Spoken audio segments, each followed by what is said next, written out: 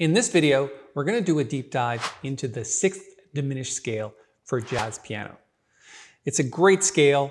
There's a lot of usages for it, mostly comping and playing melodies with different voicings. So it's basically ways to put chord voicings together.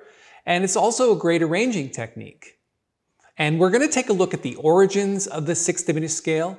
Then we're going to look at the alternate diminished scales. And then finally, we're going to apply this entire concept to arranging and chord voicings for a tune called Blue Bossa, which is essentially a famous bossa nova. All right, let's dive in and get started. Taking a look at the major 6th diminished scale, it's just a major scale with one note difference. You add an A flat. So instead of major scale,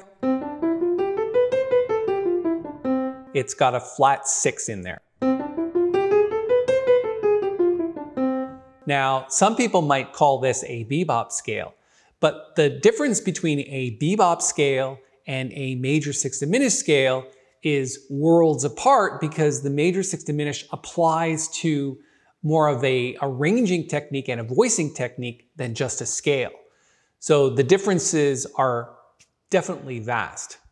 And you're going to want to learn this because you can apply this a lot to the piano. It makes really, really nice voicings and good arranging. So where did it come from? Well, it essentially came from two things.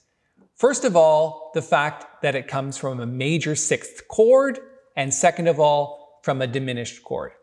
So it's not a major 6th diminished because the 6 is flat, it's because it's two chords, a major 6th and a diminished chord. And the first one is major 6th here. So just a major chord with an added 6th. And then the next chord is built on the 7th. So for example, the major 7th of a C scale is a B natural. And that's where the diminished chord comes from.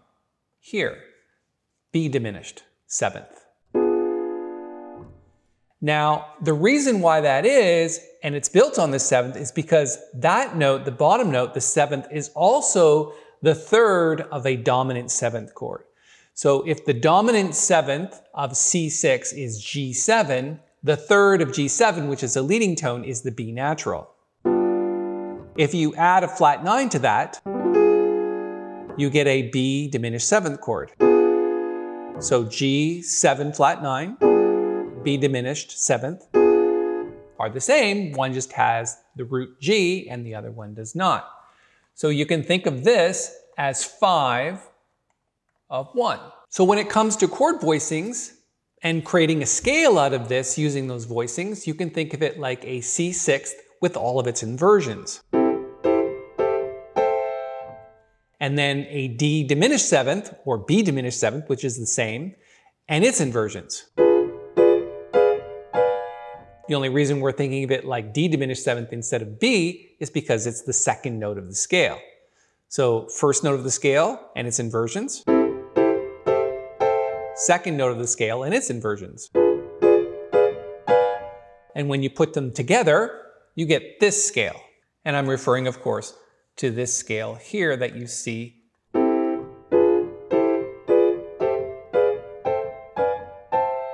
Now, obviously, I haven't written in the last chord here, but it just reverts back to C6. So again, it's like C6, dominant 7th, C6, dominant 7th. So every other chord is like a cadence resolving to 1, 5 to 1, 5 to 1.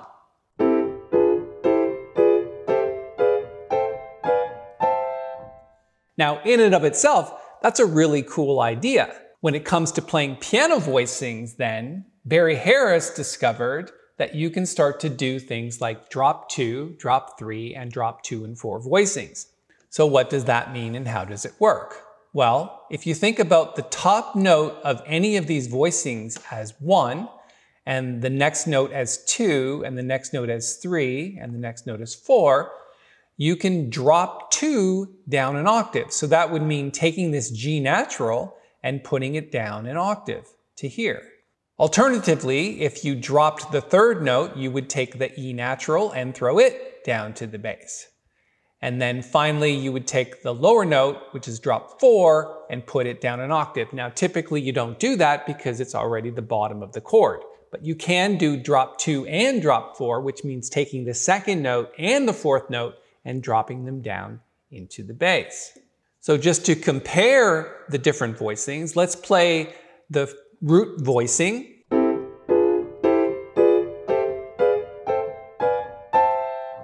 And then we're going to drop the second note, which is the G, down to the bass and play a drop 2 voicing.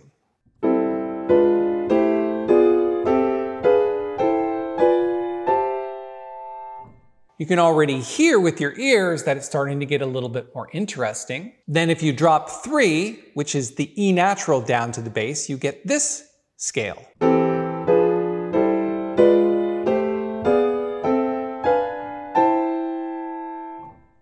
And then finally, dropping 2 and 4, you would take the G and the C and put them down lower.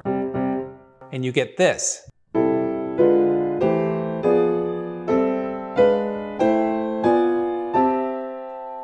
Much more open sound because, of course, now the chord is spread out quite a bit between the two hands. So this is a great idea when it comes to playing different types of chord voicings with tunes. But before we get into that, let's take a look at the other diminished scales. So there's more than just the major 6th diminished scale, there's also the minor 6th diminished. And just like building the chord from a major 6th diminished, you're going to take the chord, which is first described here, the minor 6th chord, and then you're going to add the diminished chord by starting on the major 7th of the scale.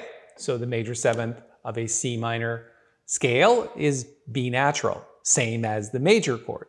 So then you get a C minor 6th chord and its inversions, and a B diminished 7th and its inversions.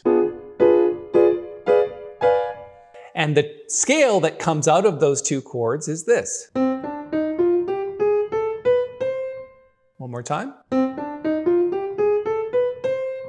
Interesting scale. And then, of course, when you play the chords over top of that,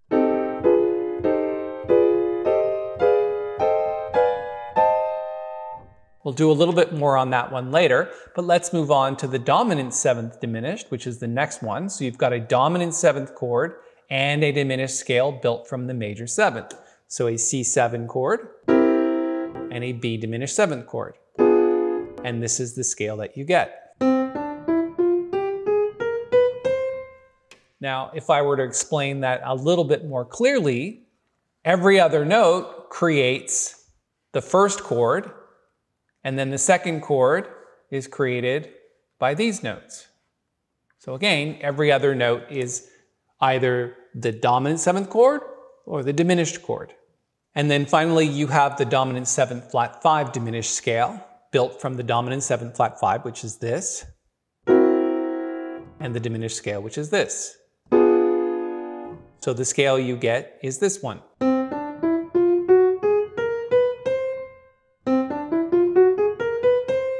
The chords that are built on that are, of course, the C half diminished 7th chord, and then the B diminished 7th chord as you go up the scale. Same thing that we did with the major 6th diminished and the minor 6th diminished. So let's review again the minor 6th diminished scale.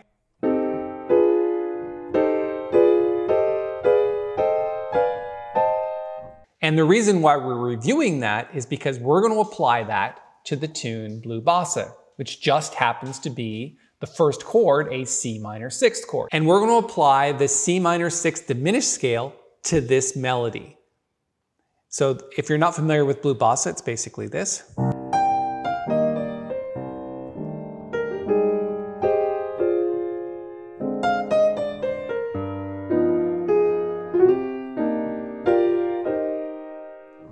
It's a nice tune. You don't really need to reharmonize that or anything, but what's nice about it is it lends itself really well to the 6th diminished scale, or the C minor 6th diminished scale. So if we were to analyze this bit by bit, and I need to take a quick screenshot here, you would first get the C minor 6th chord. And what we're doing in this particular case, when you want to get the left hand involved, we're just playing it in root position here, but we're adding the melody note to the left hand. So instead of you get this. Really nice sounding voicings.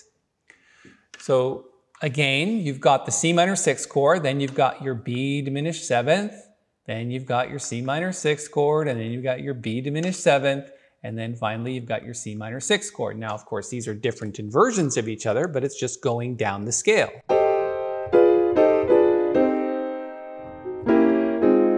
And then when we get to here, we're changing to the F minor 6th diminished scale.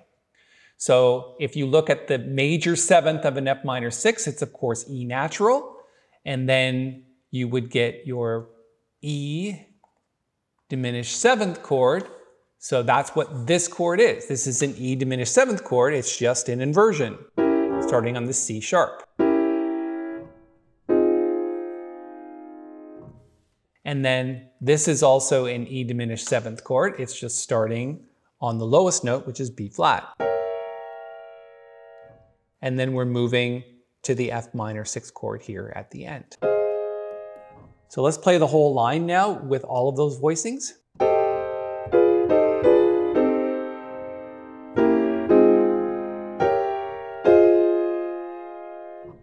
Starts to sound really rich and full, and they work great with the bass player.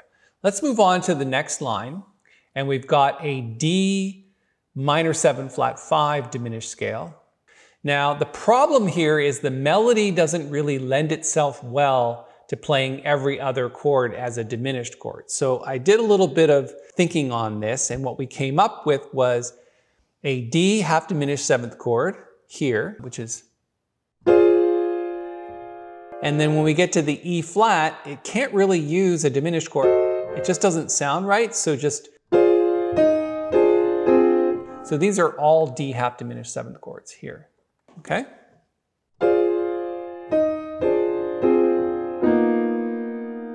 And then this one is just a nice chord that I threw in, which is just a G7 flat 9 chord. And then you get back to the diminished scale, or the C minor 6th diminished scale, and you've got your B diminished 7th, and then B diminished 7th, back to C minor 6th.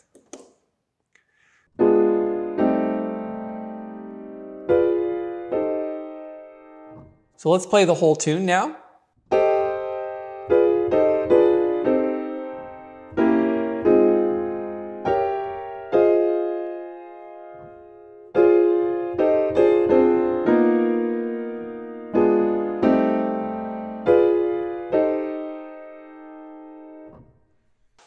Okay, so there's some information about the 6th diminished scale that I hope you find useful. It's definitely useful when playing chord voicings and doing arranging. If you have any questions about what we've talked about here, you can certainly ask them in the comments below. As far as this sheet music is concerned that I created, I'm going to give it to you. Just all you have to do is go to the link up here in the corner and download it. It's absolutely free to do so, and you can practice your 6th diminished scales. If you'd like to subscribe to the channel, we'd love to have you. Just hit the little bell when you do, because you'll be notified of the upcoming videos that we're making. And if you like this particular video, go ahead and give it a thumbs up. We'd really appreciate it. Thanks so much for your time. I'll see you in the next video.